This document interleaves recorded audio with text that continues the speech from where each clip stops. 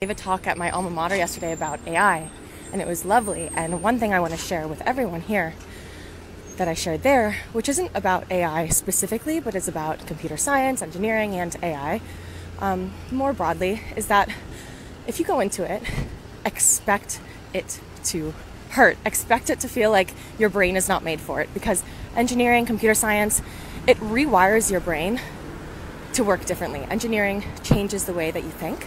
And so as you start, it's hard and you might feel like you're not up for the task. But if you can just get past the fact that you might not get an A in the class, like if that's okay with you, I've noticed a lot of really high achieving people, especially women, will go into an area and they're so used to having everything be so easy.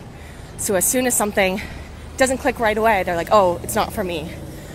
But just know that it's going to be a struggle and keep pushing, because at least how it was for me is that eventually your brain just clicks. When I was in my algorithms class, my second computer science class, it just didn't make sense. I couldn't figure out how to think algorithmically. And then once, 3 weeks in, suddenly just one morning, everything made sense.